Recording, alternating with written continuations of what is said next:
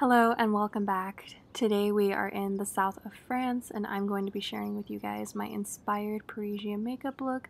This is a very fresh, light, and minimal look that I think is great for summer. Keep in mind, not everyone in Paris is this cliche that the internet has created, but this is the iconic makeup look.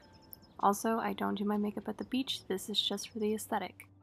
I like to start off with an oil as my primer, and this works very well for my skin type. I tend to be very dry, and this oil just brings a hydrated look to my face. You can also use it in your hair and all over your body. For my base, I always like to keep it light, and for that I use a tinted SPF moisturizer. This one is very fluid and doesn't create a caked feel or look. If you want something with more coverage, I recommend adding a heavier SPF.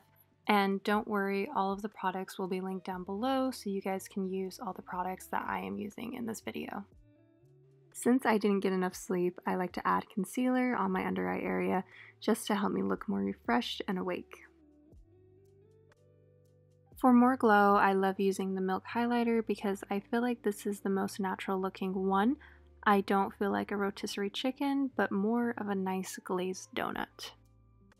For blush, I'm using the Rouge Chaleur Cream palette, and I'm using the lightest pink on the top right of the palette.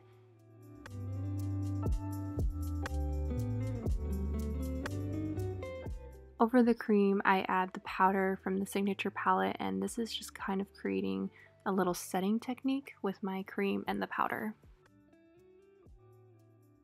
A brow gel is my favorite product to use when I want to create a natural look, and Merit is by far my favorite brow product.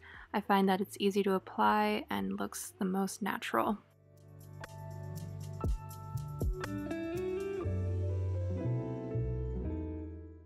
My favorite mascara is from Rouge. I find that it helps moisturize my lashes, lengthens them, and adds volume, but it's all in a natural way.